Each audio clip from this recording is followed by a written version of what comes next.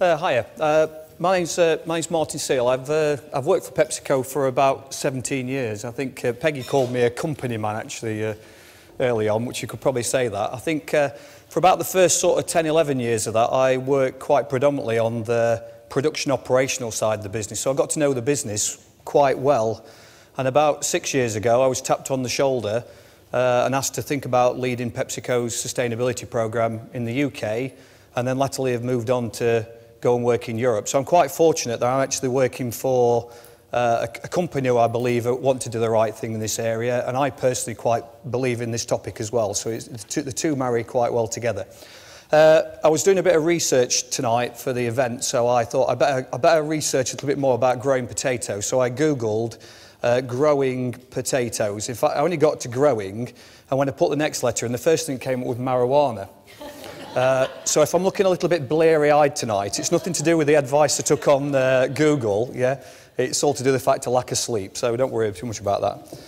I think David mentioned that we spoke at the Green Strategy event last year, and I think then I talked a little bit about PepsiCo probably not being a traditionally fast-moving consumer goods company, but actually more of an agricultural business. So 6 out of the top 10 items that PepsiCo purchases come directly from agriculture. So a few of these are on the screen here: the humble potato, oranges, oats, apples. They're all things that PepsiCo buys to make its products, whether that be Capella apple juice, Walker's Crisps, Tropicana orange juice. So essentially, for us to consider the impact of the environment on those agricultural supply chains is a critical part of our business sustainability. So clearly, what I'm going to talk to you about tonight is I'm going to focus a little bit more on the humble potato and tell you a story about how I've been actually working towards trying to reduce the impact of growing potatoes by 50% in 5 years. Now, I think David called that incremental. I think it's probably, I'd say it's a little bit transformational. And if we're going to do that in 5 years, it's quite a stretching journey to get that way. So I'm going to talk to you a little bit more about that. So we set off with this idea to reduce our impact by 50% in 5 years. This was looking at our core crops in the UK.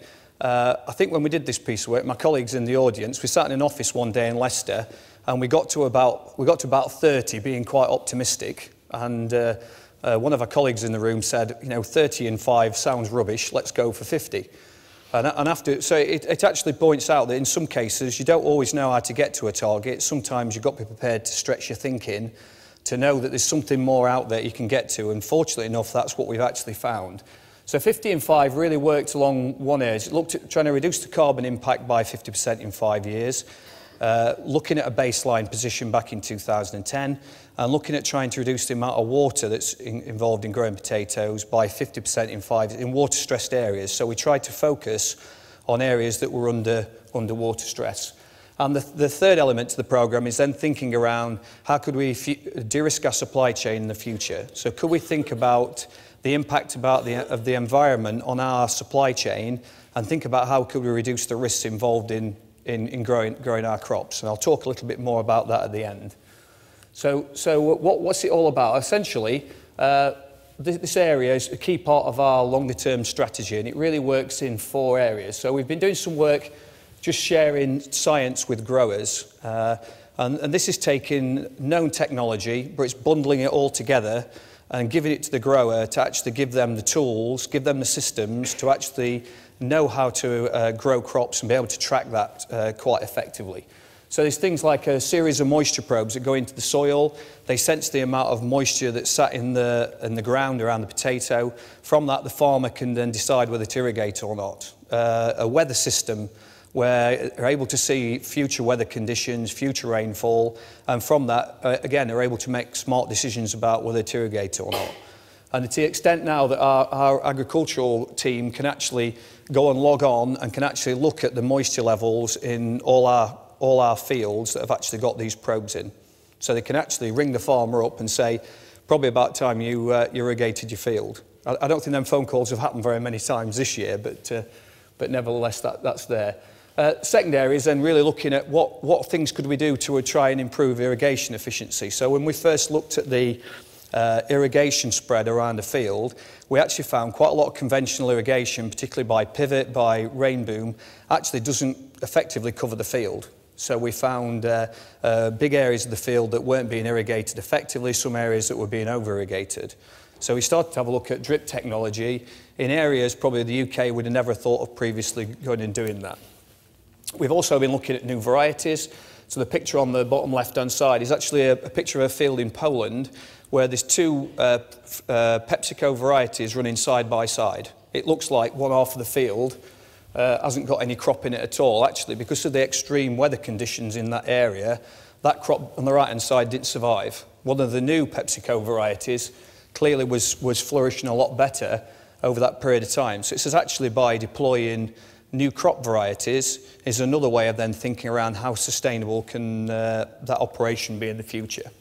And the last one is probably some work we've been looking at on fertilisers. About 25% of the carbon footprint of growing potatoes is fertilisers. If then we can think about new low carbon fertilisers, different types of fertilisers, clearly we can reduce our impact by doing that. The picture here is of a product called Naturalis. It's the first PepsiCo commercial fertiliser. It's been made out of organic waste from one of our factories in Turkey, and about 2,500 tonnes of that have gone onto our fields in Turkey to grow potatoes this year. So a great idea of closing the loop that's come from the linkages between our operations teams and our agricultural teams out there.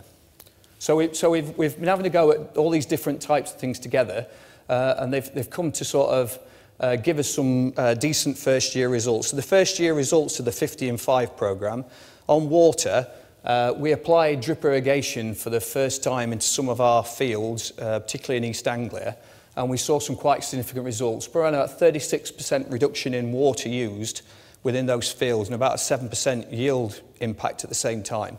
So you can see the drip lines being laid out along the furrows of the field. You can see the water being applied. The units are quite transportable. The pump situations, they're all solar powered. So again, it's quite an easy setup for the grower to actually put into the field. For the first year, PepsiCo funded this work.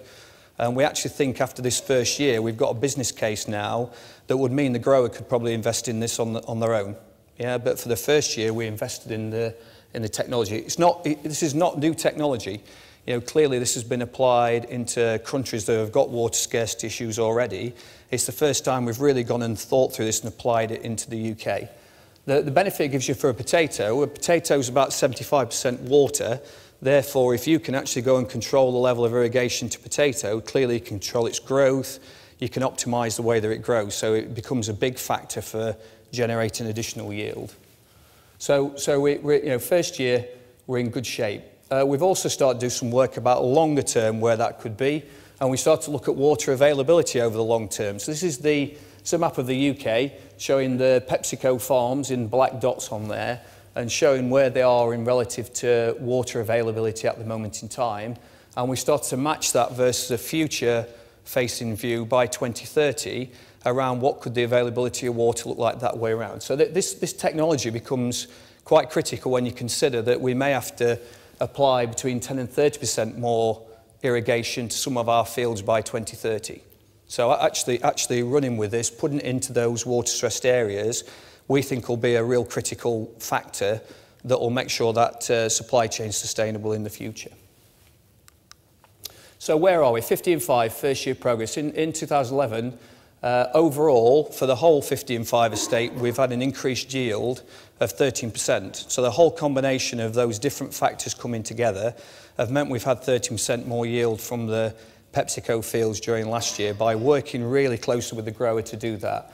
Drip irrigation trial's quite good. We think we've now got a future roadmap to get to that 50% number. So effectively, we now think we can over-index on water, although I won't be committing my colleagues to that, clearly.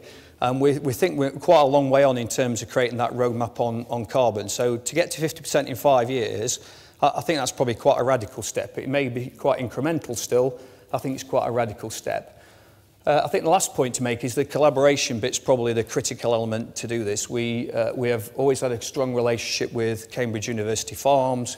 We've been part of the SCI platform for a while now, and actually that collaboration is really critical to make this actually work. Having a direct relationship to the grower is probably the other thing that PepsiCo is benefiting from in this area. You know, it allows an easy two-way dialogue to happen between the grower. It allows to see shared benefit around that. It allows us to leverage some of the longer-term relationships we've had in this area to do that. It's something that not a lot of companies actually have to go and do that. So first year 50 and 5, an example of what PepsiCo are doing on water. Really looking forward to the debate. One last thing, my colleagues in the audience, Mark Pettigrew's over there, if he'd stand up for me. This gentleman has worked for PepsiCo. I won't tell you how many years because you'll work his age out, but he's the driving force behind the programme. So I'm just the speaker. This gentleman's the guy who's done the work. So if you get a chance tonight, just have a chat with him and say thank you to him, because it's his efforts that are helping to underpin this again with his colleagues in the UK. So thank you very much.